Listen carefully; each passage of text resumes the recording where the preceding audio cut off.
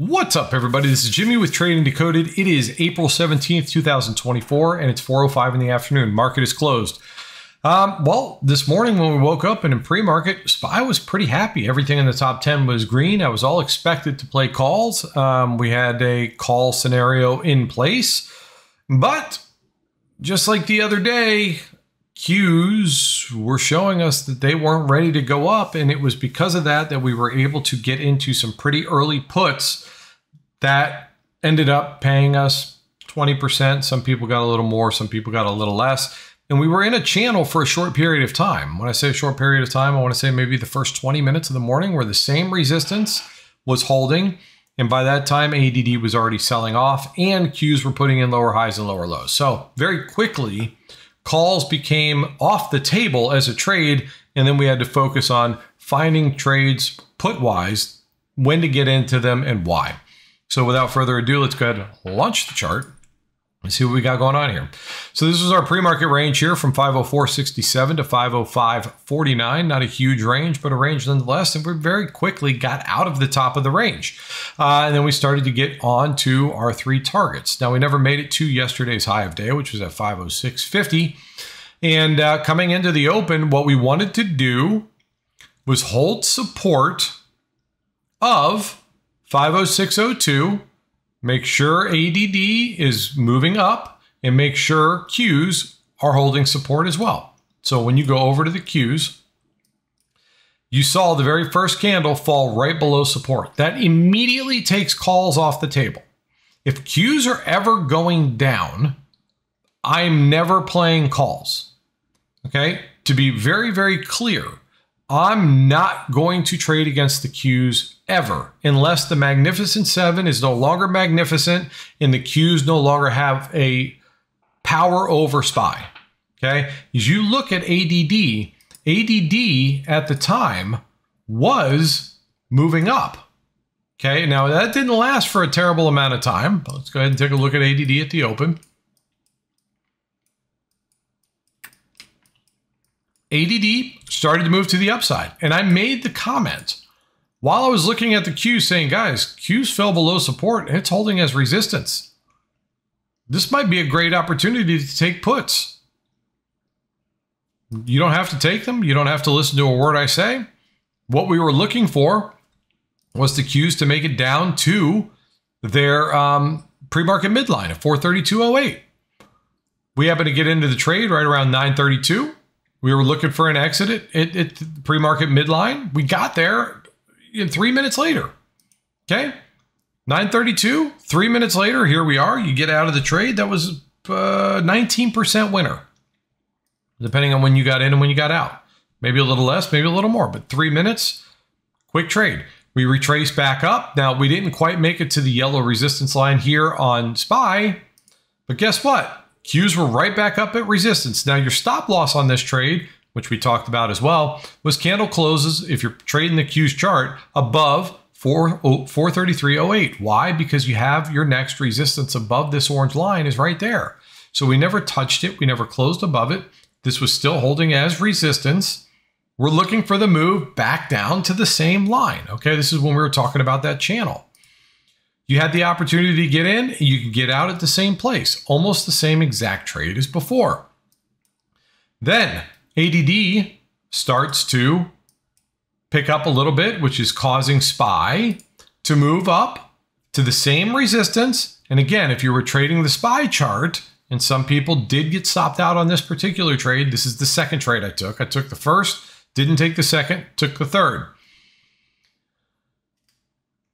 If you're playing something other than in an unproven line. So when I look at this line of resistance, 506.02, okay, clearly it's acting as some sort of resistance, but any candle that is closed above that stopped where? Right here, the same double top we were looking at on the Qs in their pre-market right here, that was the stop if you were on the Qs. It's got to be a justification for a potential stop. And if not, here, a candle close above this would be your worst case scenario. Now, I say candle close because that's what I do.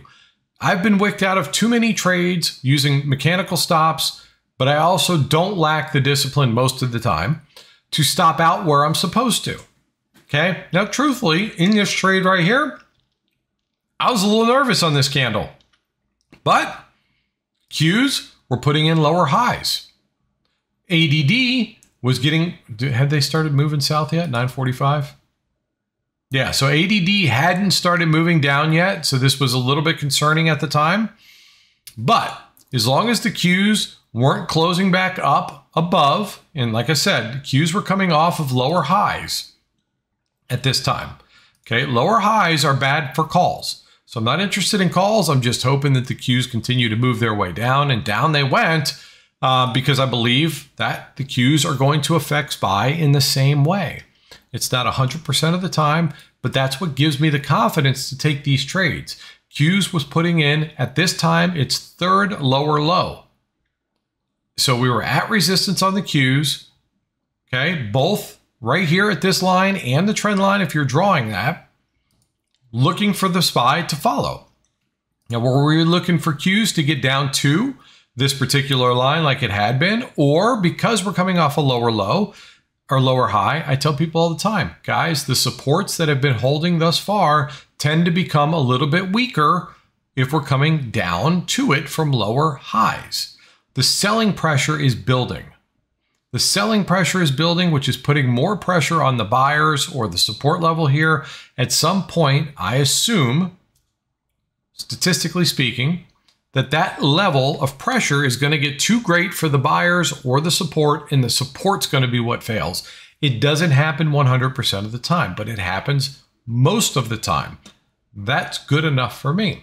So when we're looking for a target below a known support level, it could possibly change simply because we're putting in lower highs, right? For the people in my community, you know I say this all the time. Guys, we're coming off higher lows. I would expect this resistance up here to fail, not hold. I wouldn't buy puts when we get to this resistance coming off of higher lows. Okay, likewise to the downside. If we're coming off of lower highs, coming down to a support level, my belief is that the support level is getting weaker. It might not break this time. If we put in another lower high, you're putting even more pressure on that support line. My ultimate belief is that we are going to eventually crash through support, not bounce off of it. Now, if we're channeling up and down, I would respect resistance, respect support, resistance, support, resistance, support. Equal pressure all the way. Lower highs, more selling pressure. Can the buyers hold it? I don't know. I'm betting no. We get into puts because Qs are at resistance. SPY's at resistance. Got a little sketchy there for a minute. Ultimately, SPY comes down. Now, this here was an exit when the Qs were touching this line first. And then we were hoping to get down to the next blue line. At least I was at 431.66, which is what you were at here. Sorry. And it kept going down. Now, whether you made it to pre-market midline on Qs or SPY rather, you had the opportunity to squeeze more money out of the trade. I got out here. Got in here, got out here at a very similar support level, and that one was only 17.5% winner. That was it for me for the day. Tons of opportunities on the chart today if you played to the downside. Pretty volatile, a lot of movement today. It was beautiful. We continued to trend down, Qs continued to trend down. Now, as we were moving lower, and we get down to the pink line, anybody who was in puts, I say, guys, we're getting close to the pink line. I don't hold through the pink line. I would recommend that you don't do that. If we can close below the pink line, I said this right around this time. I said, if we can close below the pink line on the Qs, I think the Qs are going to make a decent sized move to the downside. Okay? That happened here. The Qs closed below the pink line on this particular candle right here, and then it ran down. Now, we don't know where it's going to stop. We hope it's going to make it all the way down to 428.17. But the minute you start to see these big wicks on the bottom, or you take out any of these levels of resistance to the upside, you got to stop out of the trade. Okay? So you got in here, but you got out here because Qs or SPY hit their pink line. So you had the opportunity to get the majority of this move simply because SPY was running into their yesterday low of day. Now this pink line is extra big today because my people in our community wanted me to make them fatter. That's why it's there. It looks ridiculous, I know, but it is what it is. And just like I wouldn't hold through any of these, I'm not in any of this trade, doesn't matter, but I still wouldn't hold through the pink line. I don't do that. Now, if you want to get in, if we close below it, fine.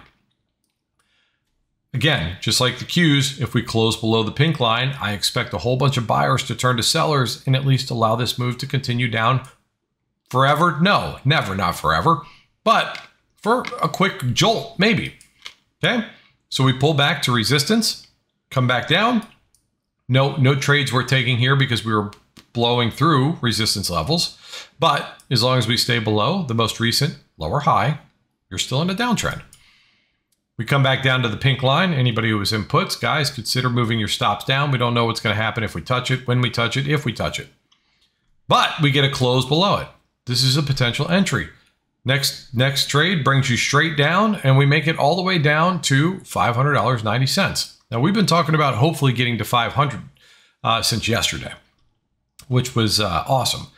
We pull back once again to resistance, still in a downtrend, but this time we put in a higher low. And Jimmy, would you buy puts at 501.76? No, I wouldn't. Well, why not? Because we're coming off of a higher low. I don't expect resistance to hold. Okay? I don't expect resistance to hold. Plus, take a look at where the Qs are at this time. Okay? The Qs are at 1150. Okay, so we're all the way down here. Qs are at resistance. Okay? That would be an ideal time to buy it, but because we're coming off a higher low, not for me. Now, if the Qs could stay below that line and we can reject a known resistance level here, we'll have to see how that works out. So Qs stay below that line. We say, hey guys, Qs are holding resistance here. This might be an opportunity to take puts. Hopefully we're going to make it down to at least 427.60 on the Qs, maybe even down to the next line. Nonetheless, this was them hitting that level on their first support. And then this was them getting down to their orange line. And if you held to it, SPY's next line all the way down here. Again, I'm not in any of these trades. All we were doing today was looking for reasons to buy puts. And what you're really hoping for, whether you subscribe to the higher low, lower high scenario, I choose not to buy puts when we're testing resistance off of a higher low. That's not me. So I'd prefer that we close below the most recent higher low before I'm interested in puts again. Now we have counter trend traders. This trade is for those people. For me, we close below this, which we did here. I'm looking for that move to make it down to the same support that we had last time. So you can get into this candle, get out here, or you target the next lower line down, or whatever you want. Okay, I'm done trading at this point. It doesn't matter what you do. But all day long, pullbacks, breaking supports, making it down to the next support. Now, at this time, I'm at lunch, so there's nothing to do here. When I get back from lunch, people were interested in the potential to buy calls. Fine. I wouldn't do it unless we closed above the pink line. Here's where I make a mistake, but I want to show you guys why. You have to look at more than just SPY. Okay? So I'm leaving this trade here because I only was looking at SPY at the moment, completely ignoring Qs. Here's the problem with ignoring the Qs. Fine, we're closing above a line of resistance. The next resistance up is a minimum of 502.57, hoping for the double top here at 502.87.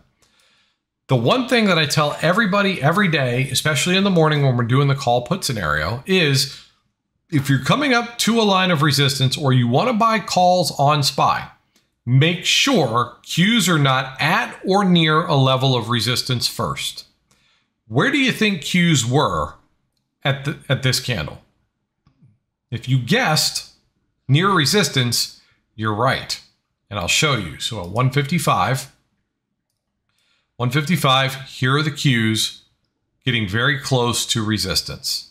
There's no room for this move to continue up. Okay, I didn't know it was going to stop here. Even if it moved up a couple more cents to make it to that line, it's not worth taking the risk. I put this arrow on this chart before I double checked the Q chart. That's why it's there. I'm not going to delete it. We were looking for this move to continue up to at least 502.58, which it did get to, but we were hoping for the double top over here, which it didn't get to. The stopping point on this trade was if we close below this split candle. Okay, so a tight stop, no harm, no foul, although it did make it to the first profit target, just not very much move. If you waited for the candle close, there was no move. But the more important part, guys, was that Qs were at a resistance area. We should have skipped this trade altogether. We can't hold or break through this resistance here. We come back down and things just got a little wonky. There's nothing here to trade. I don't touch this stuff this late in the day. I never do. And therefore, because of that, I can't recommend trades for other people. Now, and when I try to, and I'm out of my comfort zone, mistakes happen, right? I made this mistake. I'll own it. I don't know if anybody took it. It doesn't matter. But what we did say, because that same resistance that kept us out, we were saying if the second part of that trade should have been if SPY is above the pink line and Qs are above 428.17, then you're good to go. Okay, well, we broke through that line at 428.17 on the Qs at 242. I think SPY was above that line at that time as well. So this could have been a great entry candle as well. And that would have worked out. But other than that, not much else to touch in here, in my humble opinion. As you guys know, I'm done well before lunchtime usually. So oftentimes if you watch my videos or look at my charts, you're not going to see arrows and circles after 12 o'clock because I don't feel comfortable trading then. We have another trade room in our community that trades all day long. I'd have to break every rule that I follow when I take my trades in order for myself to comfortably trade later in the day. And I don't do that. And I can't recommend other people do it because it's pretty hypocritical. With that said, I hope you all had a fantastic day today. If you found any useful information in this video, please like, share, and subscribe. I'd appreciate it. If you'd like to join our Discord community, well, we have a link down below. And every one of our videos, we'd love to have you. As soon as you get into the server, having put in no credit card information, no payment information, nothing, you will start your 7-day free trial. Just come in and take a look, guys. It may not be for you. You may hate it. It may not work for you. It may be confusing to you. It may be too fast-paced for you. I don't know. But it may be a great thing for you. And even if you don't stay as a paying member, for those 7 days, I still spill all of the beans, everything that I teach every day in these videos in the room. You're amongst paying traders the whole time. So I can't tailor a room just for the temp patrons and then tell you guys one thing and then tell my paying members a different thing. You're in the same room, same room together. Maybe you walk away with some information that is useful to you, even if you don't become a paying member. That's okay with me. I'm trying to help you define ways to increase your odds of winning. That's all. That's all I'm trying to do. And if you think that that's valuable enough to pay your hard-earned money for, I'd appreciate it. If it's not, then please don't spend your money on our community. Don't stay. You can stay for free if you want. You just lose access to the paying content. That's all. All right. With that, we're going to wrap it up. Hope you all had a fantastic day today. And till tomorrow, I love you guys. See ya.